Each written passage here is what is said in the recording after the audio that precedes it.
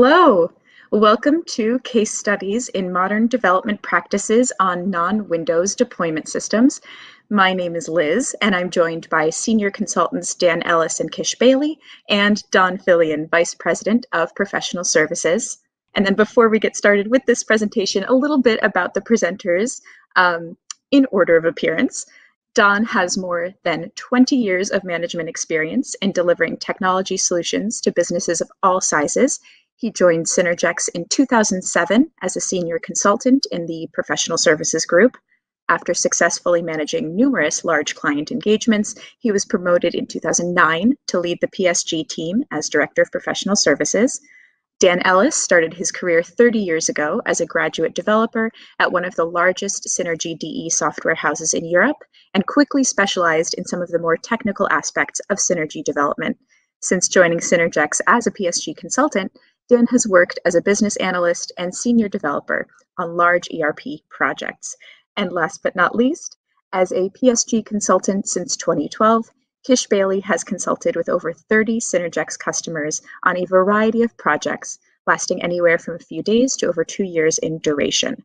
Along with other PSG project managers and developers, he has completed multiple OS migration projects, multiple traditional Synergy to Visual Studio / Git projects, and dozens of projects enhancing customer applications.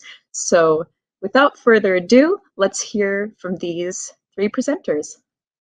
Hello, my name is Don Fillion, and I lead the Synergex Professional Services Group.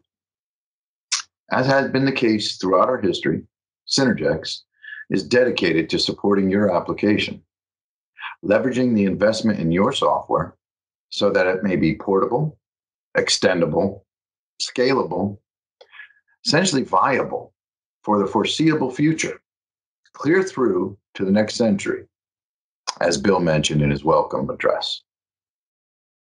But what's it take for an application to remain viable over the long haul? Flexibility, modularity, and adaptability are important, and adherence to standards and adoption of best practices can certainly extend the lifespan of an application.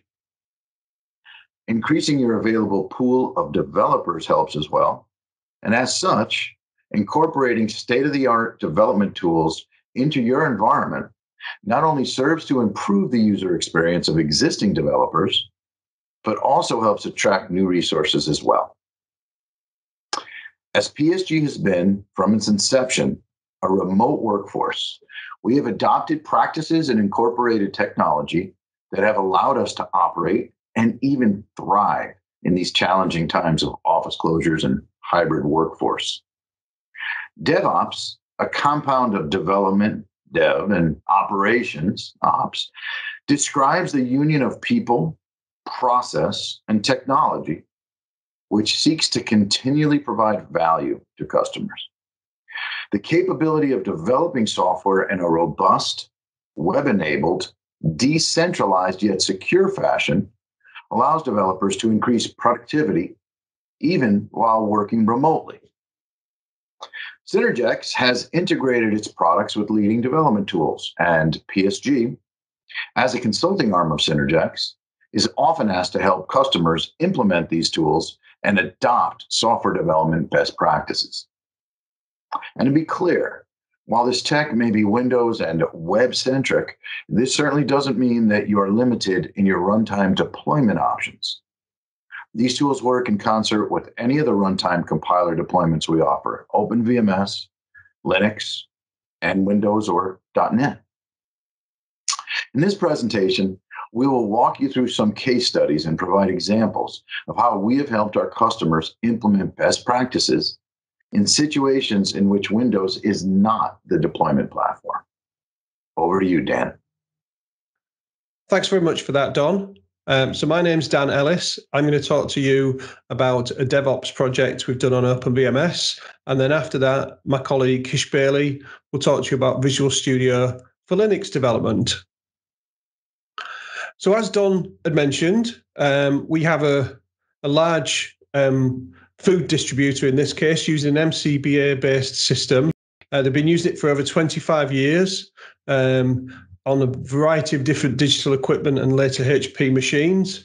They're currently running on an Itanium using Synergy 951B. And some of the issues that they have are they only have one copy of the source. They have no source code management in there at all. So they have lots of backups and copies of individual source files. They do their editing in EDT on OpenVMS or sometimes in Workbench on Windows, and they have lots of obsolete code. So, when we did a vendor expansion project for them, we were searching through lots and lots of code that isn't even used, but because they didn't want to lose a copy of that or see what they'd done before, that was all still exists on the disk. So because they have no source code management, they don't have any audit trail or any traceability. So if they suddenly find a bug, something starts going wrong, they can't really look back easily and see what's changed within the software. And then obviously not having that audit trail, they have no ability to roll back any changes. And another big thing for us, because our first project was working on a field expansion, they don't have the capability to branch a version of their code. So we couldn't go off working on the vendor expansion, changing file sizes and repository structures without affecting their live environment and their production code. So that created quite a few problems for that project. They also have no build or make file. So one of the issues that we found was getting to grips with the new system was some production source didn't even compile. And they didn't know that because they didn't have any kind of overnight job that would compile the system. And it wasn't easy to create a new environment. So if you need to make a new QA environment or move to a different machine, there was no simple way to do that. You were just generally copying from another environment. They've recently been acquired by a much, much larger company who had to have Sarbanes-Oxley compliance, which not having any of this audit trail or traceability created a big problem, particularly because developers had to log into the production system to install new code. So they asked us if there was anything that we could help them with about that, any experience that we had with this. So what we suggested was that we start to use Azure DevOps. It'll solve lots of these issues. So for those of you that don't know, Azure DevOps, it's a cloud-based application lifecycle management system. It has lots of components and it's continually getting additional things added to it. It starts out as for free for 5 users with a basic plan. That includes unlimited source code repositories, Azure boards, and pipelines, which we'll talk about a little bit later. If you want to add more users, it's $6 a month after that. So we're going to focus on Azure repos, and we're going to touch a little bit on boards and pipelines. So Azure repos, it's a hosted implementation of the Git source code management system, and that will be the focus of this session. So Azure Pipelines is a product to build, deploy, and test projects automatically. And we'll touch on this as this is the next step that we need to do on this project for the customer, although we're currently in the discovery phase for that. And Azure Boards is a browser-based product to plan, track, and report development projects. It has support for Scrum and Kanban built in, which I'll show you a little demo of that later. So the process that we had to go through, we identified 6 steps that we need to do, and I'll go into these one at a time. So the first thing was to identify where the current source code is located and then create a repeatable FTP script so we could get that source code, strip the version numbers off, which was actually harder than I'd anticipated because I couldn't get FileZilla to do it. And so we could FTP the source code into a Windows environment for initial creation into a Git repo. the customer used a repository schema file, but they had one big repository schema file, and they used the repository GUI to change things in the schema. So what we needed to do to make it to give them traceability and auditability within Git was to break the single schema file down into individual schema files. So I wrote a little program to do that. It was quite straightforward. And then we also, as we was doing that, we simplified the source code structure. We created a root of the source, and then things like subroutines go into one directory, the repository schemas into another directory, XF7 plus core source goes into another directory, et cetera, et cetera. So once that was done, we need to create a Windows environment. Because there is no Git client for OpenVMS. VSI are working on a Git implementation for OpenVMS, but it's very much alpha at the moment. In fact, it's something that Synergex are collaborating with them on at the moment. But for the foreseeable future, we have no Git client for OpenVMS. So the easiest way to do this is to create a Windows environment to commit and sync and branch the code from, and then from that Windows environment automatically send any changes to OpenVMS. And it was pretty straightforward to do this task. So we need to create the environmental logicals on Windows to make sure that sort of like, we could include things from the right area. We needed to create a repository build file. That was actually a little bit harder than anticipated because the customer used a lot of groups, so we needed to include schemas that were used first. They need to be imported first before the schema that actually uses them as a group. And then we needed to create build files as well. So a build file for subroutines, identify all the live source code programs and make a build file for those. And then resolve any OpenVMS specific issues, which for this particular set of source code was pretty simple. And we have a set of OpenVMS stub libraries we use within PSG, so that we just add to the project, compiling, and they take care of all the DBL dollars, F dollars, and all those kinds of things within there. And then once we have a Windows environment, we can then edit it in any Windows editor. I'm going to show you a little video later of it being edited in Visual Studio Code, but you can use Notepad++, Visual Studio, and then the customer is familiar with Workbench, so they actually use Workbench to do their editing as well. So the next step after that is to make an Microsoft Azure DevOps account. It's very easy to create a Microsoft DevOps site. From your browser, go to devops.azure.com.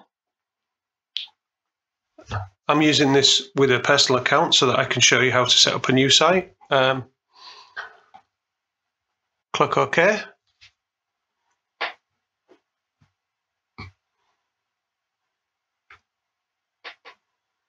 And it'll ask you to create a project to get started. So we'll call our project OpenVMS.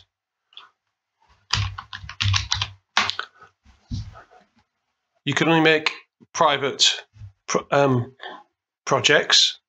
And if I do create project, there we go. We've got a nice empty project here. So what we'll do next is we'll upload some source to it. So once we've created the DevOps site, we now need to push the code to DevOps. And again, there's lots and lots of options to do this. There's a number of Git clients that you can use on Windows. You can push directly from an editor. Workbench has a Git client. VS Code does, which I'll show you that later on. Visual Studio obviously has a very rich Git functionality as well. But for this, I use Tortoise Git. I like Tortoise Git. It's built into Windows File Explorer. I just find it's easy to use. It's easy to compare revisions, and it's easy to see what code needs to be, what hasn't been updated, and where you might have any conflicts. Once we have our source on Windows, we can upload it to Git. So the first thing that we need to do is create a new repository. I've installed Git on Windows and Tortoise Git, which is a great free product to do that with. So on the directory that holds the source, we just right click and we can do Git create repository here.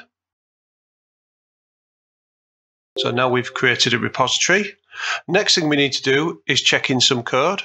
So what we'll do is, now Git has two databases. It has the local database, which we're going to check into first, and then we're going to commit to the remote one, which is the DevOps site.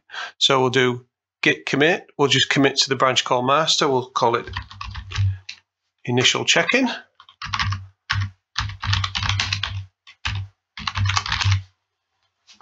And then we'll select all of the files. It'll give you an option to which files that you want to do. We'll select all of the files in there. So we've got 4,641 to commit. We'll do commit. And then there will be updated to our local database.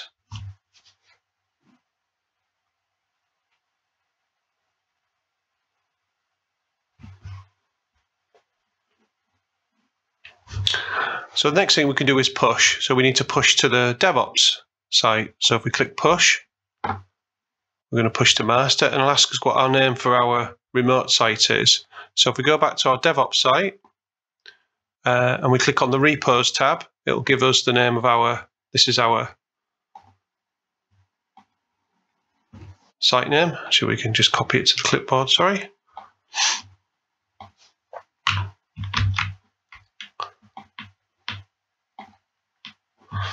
Pop it into there, do OK. It's going to push. What it'll do is it's going to ask us for authentication.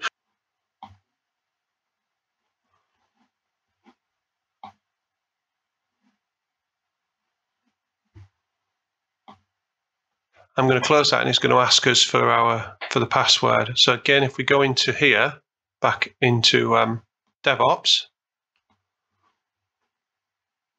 one of the options that we'll get is to get generate Git credentials, and then we can get our password below here, pop it into there, and now, as you can see, it's updating all of the files into the repo.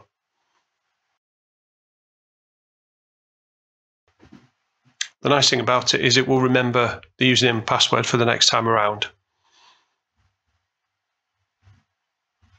So you won't have to do that again. And then we're done.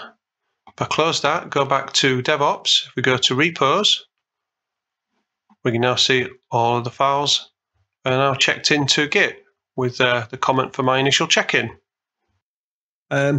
So once we've got everything into Git, we've got our Windows development environment set up. The idea is we're going to do our editing on Windows. We're going to do our commits and our syncs and any branching. We're going to do all of that on Windows. We can build the source code in Windows. We've created a Windows build environment. The only thing that we can't do is actually run it on Windows.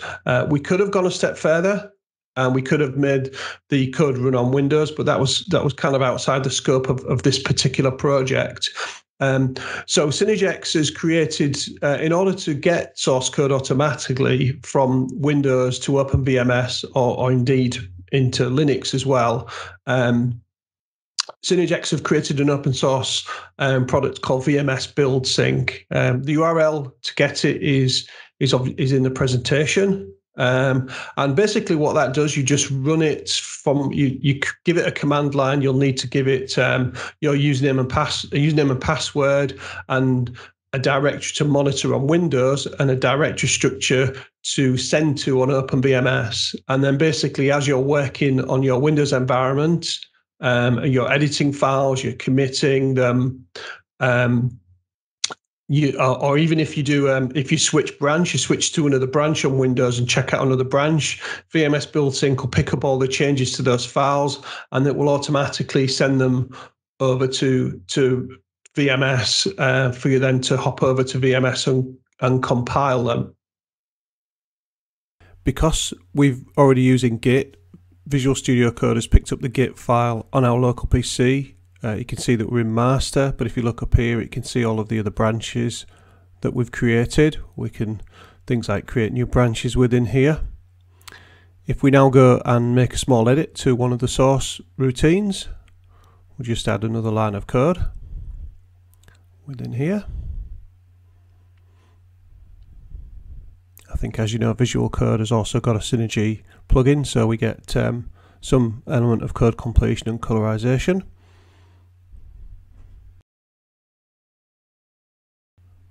And then once we've saved that, you can see that it says we've modified that particular program within here. If we go to the source code tab within there, we can also see here that we've modified that, and we can decide what we're going to do with the changes. We can see the difference between the previous unmodified version and the modified version. And then what we can also do is we can add an update message to source control, which is already remembered from our previous one. Then we can commit it to our local repository.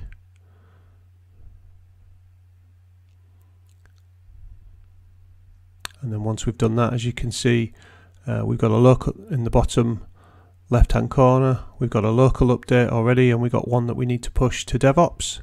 So it's saying there we got one change to push, so we click the sync button and it synchronizes our changes back to Microsoft DevOps.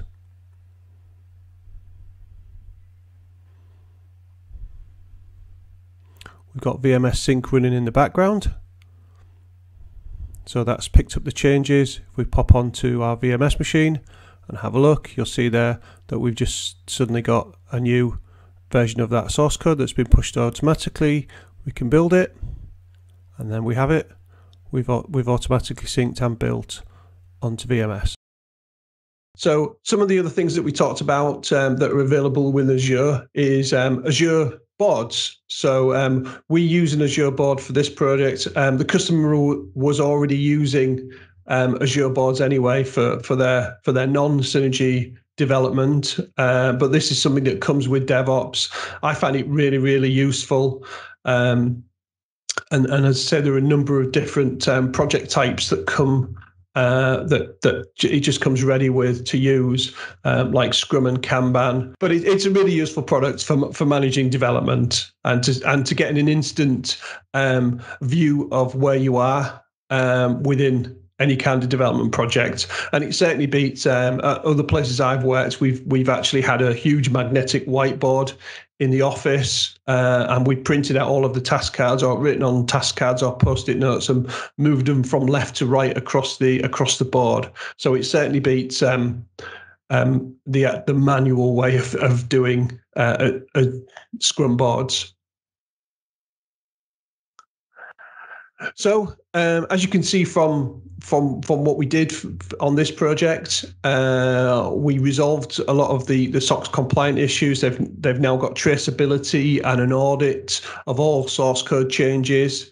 One of the other things is each developer has got their own environment. So the VMS build sync has been set up to sync to individual sys login home accounts on OpenVMS. So if I can create a branch to work on myself, I have that branch checked out on my PC, and VMS Sync then syncs that branch to my user account on OpenVMS. I now have an OpenVMS build environment, so I can build that whole new branch in my local user account. So I can work on that without having any negative effect on any of the other developers on the system. So the ability to branch and have your own specific working environment is really powerful and really helped us out with it, ultimately on our vendor expansion project. So what we've also done is we've rationalized a lot of source code. So all of those copies and backups and things, they're all gone. They're not needed anymore. Because obviously we've got the traceability and the audit of all the source code. So when we're doing, when we're looking at, for instance, where we might have missed a vendor code that we need to expand, we won't be seeing old source code or backed up source code anymore, which is, as developers not so familiar with the system, we may not know that that's obsolete. And we've also created a modern development environment for so it's much easier to bring new developers on. You don't really have to use the OpenVMS environment that much. You have to log in, you have to compile your code on there and run it for testing, but all of your editing can take place on Windows in an editor of your choice, really. And then obviously the customer also has all of the other benefits of DevOps. So using the boards, DevOps also has bug tracking within there. You can also create tests and track test runs within DevOps as well. A couple of projects for the future for this customer is making the whole solution build within Visual Studio. It's not too much of an extra step now. Again, as a PSG consultant, I tend to be working in lots of other customers and lots of other customers' environments that maybe I'm not absolutely familiar with. So having it available in Visual Studio is great for somebody who's not that experienced in the environment. If there's an include in there and I want to know, what that include has in it, I can just, go to the definition within Visual Studio. I can easily see where anything's referenced. And the debugger obviously is much, much better in Visual Studio. And then one of the other key things that we'll be doing as a next steps, if we're creating a deployment pipeline. So this is another Azure feature. You can actually, within Azure, you can create a series of steps. So you can check out a branch to a local directory. You can then push the contents of that branch to a remote machine. In this instance, an OpenVMS machine, and then you can use SSH to actually compile that branch on the remote machine and see what the status of that is. So some of the things that you can do if you've got a proper deployment pipeline is, obviously, that is another tick in the box for SOX compliance. You can have authorization steps along the way. So you can say, right, we're going to do a release from dev to QA. So developers can authorize that. Then QA can then test the changes in QA. They can say, yep, that's okay. We think we've tested that. And then somebody who's authorized to do the production in dev can then say, yeah, okay, based on the QA results, I'm going to give it the okay to deploy to production. And that's all done in a controlled and auditable environment. Another nice thing, if you've got deployment pipelines, you can set up a continuous integration or continuous delivery build so that you can build your software automatically overnight. Or also you can do something that I like, which is a gated check-in. So if you're basically you've changed a bunch of code on your PC and you commit that code to Git, you can automatically kick off a build of that code. And if the build fails, it will reject the commit and email you and say, you've just checked in some code that is bad. You need to go and fix it. So obviously that will resolve a lot of quality issues before they even get to QA. Nobody would be able to check in code that doesn't compile. So that's another sort of real key feature of using deployment pipelines. So that's the end of my particular part of this presentation. I'll hand you over to Kish now, but I'll be around at the end to answer any questions. Thank you, Dan. Hello, my name's Kish Baley, and I'm a senior developer with the PSG group. When working with new PSG customers, we typically want to perform a system assessment to get a deeper understanding of their current application environment and provide recommendations for improving that development environment as well as their production environments. Last year, we assisted this Midwest steel company with a system assessment, which resulted in certain recommendations, which I'll be talking about in my presentation. Since the system assessment, PSG has been engaged in a managed services project with this customer. The managed services project allows us to provide additional development and project management resources in order to implement our recommendations. So let me talk a little bit about the pre-engagement state. This customer uses Linux as their primary production server. Editing is done in VI for Synergy code. They also have some Visual Basic applications that use XF Server Plus clients. There's no single location for the source code. Some of it's on the production server, some of it's on a developer's PC. There's no development or test server. Only the production servers are available. They also did not have any source code management. Dan talked about some of the problems with no source code management. There's no audit trail, traceability, no rollback. Backing up the source code was actually done manually via some cron jobs, as well as some Windows batch jobs. They did not have any build or make files. So some of the production source wouldn't even compile. A high percentage of these that would not compile were considered obsolete. The other problem with not having a build or make file is that the build requires knowledge of the source relationships, something we call tribal knowledge.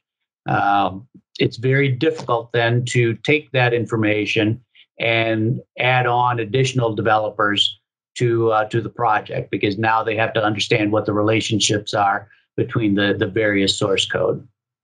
There's also no way to test build all of the code for errors and or obsolete code.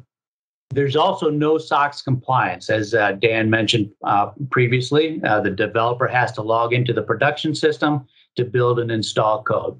So let me talk a little bit more about the customer.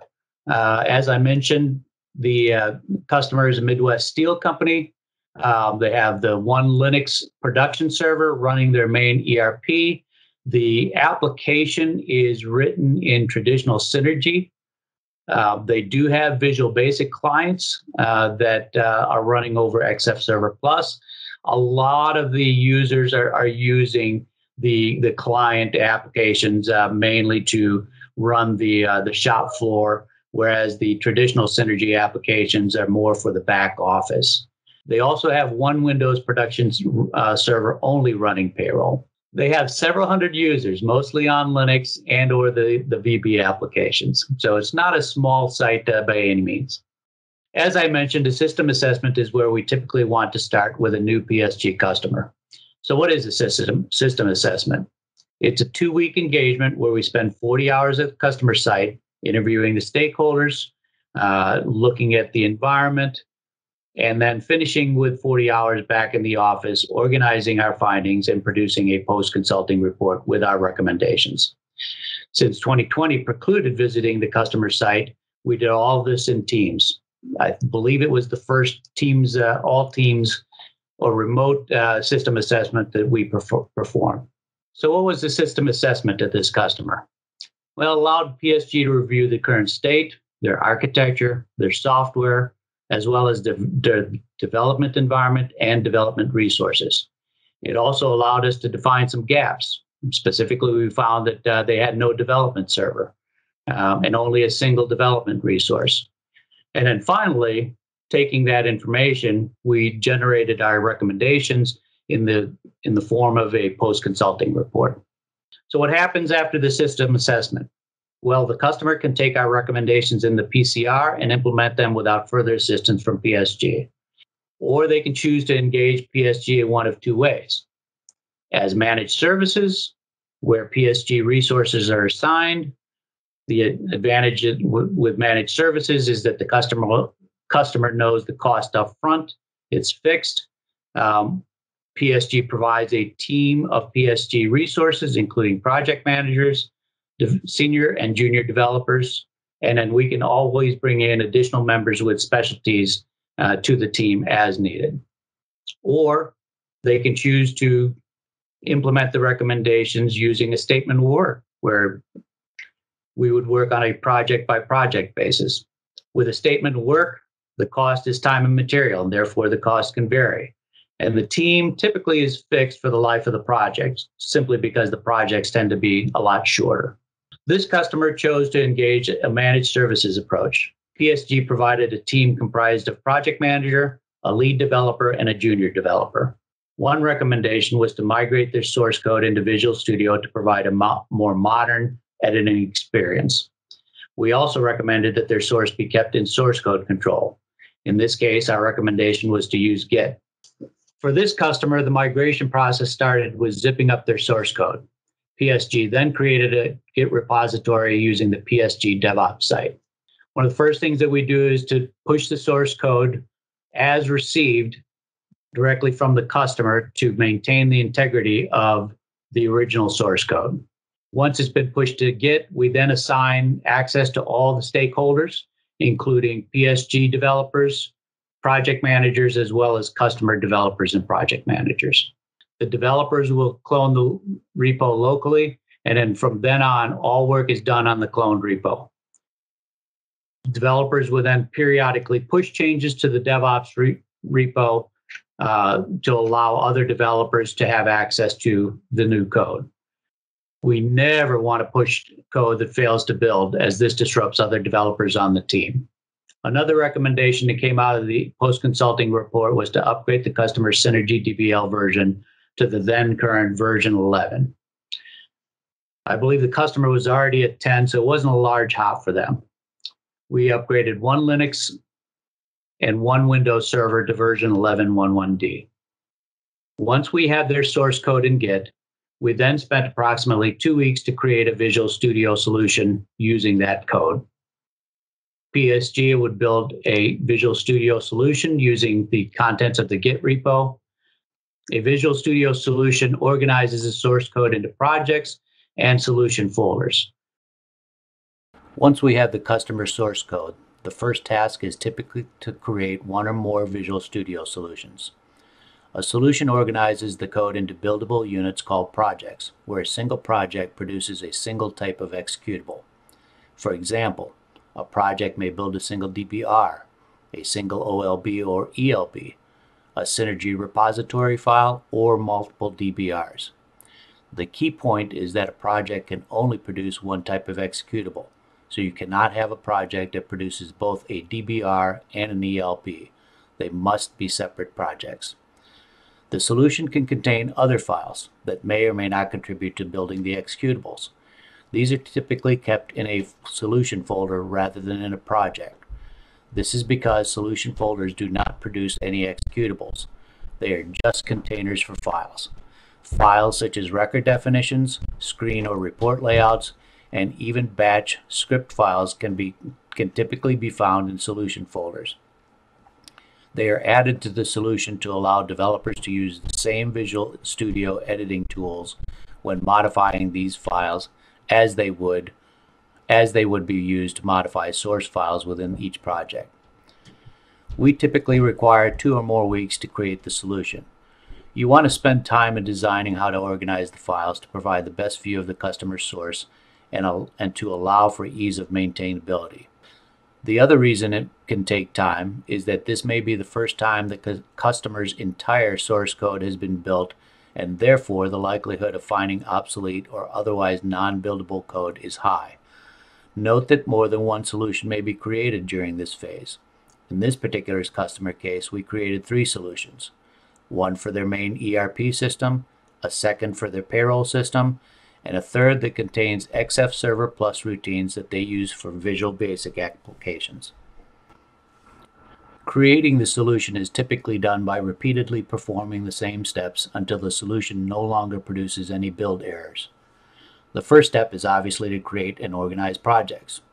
We typically create one project at a time, starting at the lowest levels, such as a project that contains common subroutines and functions. We then attempt to build that project until it produces no errors before moving to the next project. If you're extremely lucky, you may be able to build the projects without any errors. But I've never been that lucky, and I've done close to a dozen migrations to Visual Studio over the last several years. More likely, the build will produce errors, and you will have to resolve each one. In collaboration with the customer's developers, you may conclude that a program fails to build because it's obsolete. In that case, you will want to move the source file to an obsolete directory and remove it from the project. The key point is that we never want to delete any obsolete source files, just in case we determine later that it is usable code. If a program fails to build but is not obsolete, the problem may be due to coding styles that were allowed in prior DBL versions but is no longer allowed or discouraged in the new version. In that case, the code must be modified. Note that PSG always tries to make small changes to customer code, one that fixes the build error but does not introduce any runtime issues. The key takeaway is that as errors are discovered and fixed, the changes should be documented. The documentation helps the other developers from creating new code that would produce similar errors, and also helps them to better understand best coding practices. Note that in this particular customer's case, they had one-off programs, sometimes called fix-it programs, that did not build but were otherwise not obsolete. The decision was made not to move them into an obsolete folder, since they could be used again in the future, assuming the build errors are fixed. They were, however, removed from the project to allow the rest of the programs in the project to build. As you're fixing errors, removing programs from the solution, or moving programs to other projects, it's a good idea to push changes to the Git repo on a regular basis. The key is to save your work often, just in case you make a mistake that requires rolling back to a prior version. Rinse, lather, and repeat until all projects in the solution build error-free. Repeat with the other solutions. Once you are able to build a solution without any build errors, it's time to test.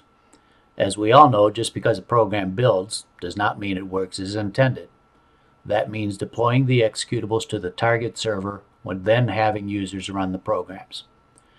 This customer runs the main ERP application on a Linux server. You may ask, why would we want to put their code in Visual Studio on a Windows platform when the production server is Linux? Well, because Synergy DBL executables created on Windows will run on Linux. That means that once you build it on Windows, you could simply move the executables to the target Linux server and test the changes. No separate build is required on the Linux server. If you recall, one of the recommendations for this particular customer was to stand up a development server.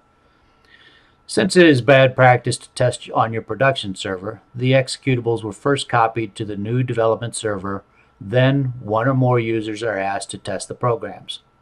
Only when the users are satisfied should the same executables be copied to the production server. Note that testing should be done by subject matter experts. Also note that since this development server is new, this also tests the server configuration matches that of the server. In order to deploy or publish the executables to the target server, either the development or production server, we provided a Windows batch file to the customer. The batch file must be configured for the customer since it requires knowing which directory or directories Visual Studio deposits the executables and where on the target server those executables must reside. The batch program is passed a single argument that determines whether the target is the development or production server. Note that the target may also be a different server, such as the Windows server that is used for payroll. These can all be easily configured in the batch file to meet the needs of the customer. As we all know, the target servers may have active users running applications while attempting to publish. The batch file can detect this and is able to replace the executable, such that once the old executable is no longer in use, the new executable will be slotted in. Note that this is not always possible. For example, ELBs may remain in use for a very long time, in which case we would need to publish ELB changes when there are no users on the system. PSG is still actively engaged with this customer, starting from the system assessment that was completed in mid-2020. In addition to the work described above, we are currently working on an EDI implementation as well as converting their SMART item number into one that can allow for many more items. Future considerations for this customer may include having the customer host their master Git repository. Note that currently that master is hosted on an Azure DevOps that PSG controls. We often provide this service at the start of any engagement when the customer does not already host their own Git repository. Another possible enhancement is to create pipeline builds that automatically build the solution whenever new or modified programs are added to the Git repository. One other future consideration may be to stand up a development server for payroll. And there are many other recommendations that come out as we become more familiar with both the business and the applications used by this customer. I strongly believe that managed services agreement allows flexibility on additional future work that may be more difficult to implement in an SOW type of environment. So to recap, PSG provided an initial assessment to this customer. From that system assessment, a set of recommendations were provided on improving their processes and infrastructure. The customer chose to have PSG assist with implementing the recommendations using a managed services model, augmenting their current development staff with PSG personnel from various disciplines. We believe this is a great example of how these types of projects should work. So who has the first question? To start with the Q&A, it looks like we have a question from Rachel. Can you also compile on Windows and copy to AIX? Okay, yeah, I'll take this one. Yes, Rachel, you can. The product that we created is, although it's called VMS Build Sync, I think maybe because it was initially intended for us to sync code over to VMS, it actually uses SFTP. So as long as you have your AIX machine can accept SFTP connections, which I believe the last time I worked on AIX it can, you can set it up to sync to AIX. And I believe now internally Synergex also use VMS Build Sync to Linux as well, to our various Linux and Unix boxes that we support. Excellent. One other quick plug while we're here, we do have the networking session following our second session of today. So you will be getting a link for that if you haven't already in the upcoming session directly following this one. I don't see any other questions so far. Again, thank you to our three presenters for the information you provided. Let's see. We do have a question from Alan. Is the publishing done automatically after each Visual Studio build? Okay, I think I'll let Kish take this one. In this particular case, with this customer and also with another customer that we use the publishing batch program, it is a manual process. It's we wanted to be able to control when it goes out to production, but there's certainly no reason why we couldn't automate it. For example, in Visual Studio, you can have a pre and a post build batch that gets executed, and we could just add it to within Visual Studio, so that when you get a successful build, then it will perform the publishing. So it's really a matter of choice. You know, how much control you want to have over what gets into production. I would almost take a two-step approach and maybe say you do an automated publish to the development server, but when it comes to the production server, that's a manual process. So again, maybe another team would be responsible for that. You know, kind of like what Dan was talking about, where there would be a team that's responsible to make sure that production is updated when they deem it viable. So, thanks for that question. And Brett Cole asks, how does one reference external libraries or symbols that are not in Synergex DBL code that are only available on OpenVMS when setting up a Visual Studio environment? I guess I'll take that one initially, and Kish might pipe in as well because he has experience of using our PSG VMS library. So the VMS library is in two parts. It does actually have a .include of DBL style, I think, which defines some of the VMS specific symbols and variables that you might need to use.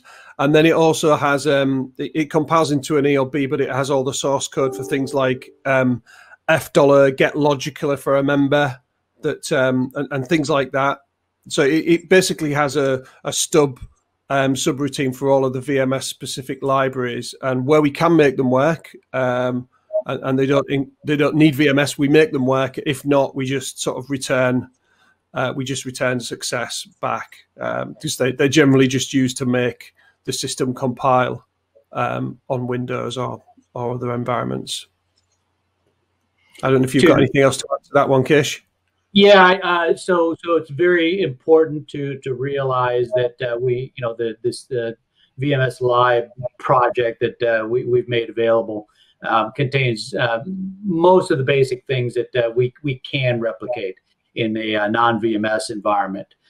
Things that are very specific to VMS, such as authorization, security, rights, typically security related.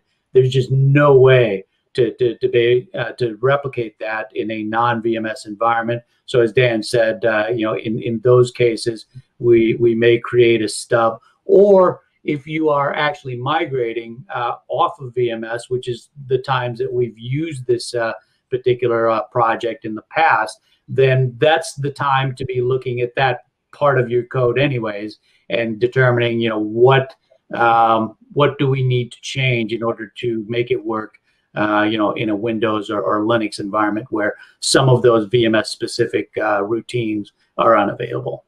So we can get you to the point to build it, but to actually execute it requires a little effort on both our part, PSG, and your part, the customer, if you're in fact migrating off of VMS. And Tim Laverne asks, on OpenVMS, we use cascading directories. Dev contains modules in development, but picks up code during compiles from test and deployment environments. How does this impact the pipeline? Oh, thanks for that, Tim. What the plan would be is, obviously cascading logicals are quite often used as branches. So as you mentioned, if this logical is set up, to look in the test directory first, and if there's code in there, pick the code up from the test directory. If not, pick it up from dev, etc., etc. So we would recommend that you flatten those cascading logicals, and you only have that cascading directory, and you only have one directory for source, one directory for includes. And if you want to replicate the functionality that you're talking about, that's where you would create a branch in DevOps. So if you wanted to test a specific, a specific test branch, make a branch for that and change the code in that branch. Hopefully that's clear. Perfect. And the follow-up question from Brett, he says, thanks. Are these stubbed out definitions available? I'm not sure about that. they absolutely are. Again, we've created them kind of in general for a couple of different customers. Every time we've had to use them, we'll expand on it a little bit. Obviously, it's probably not going to be complete, but it may get you 70%, 80% of the way if you choose to do that.